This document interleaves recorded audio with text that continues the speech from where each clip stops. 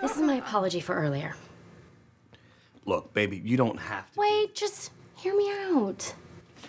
I know you're ready to have a baby right now, but quite frankly, I don't think we're ready. I have work, and you can't even organize your sock drawer. I thought this was an apology. I'm not finished. The point is, baby, I'm scared. But I have you. And together, there's nothing we can't do. So what I'm saying is I love you. And I want you to be my baby daddy. Really?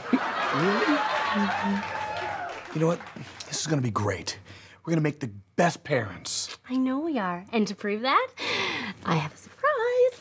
Oh, yeah, now surprise. She got the best surprise. This is a good surprise.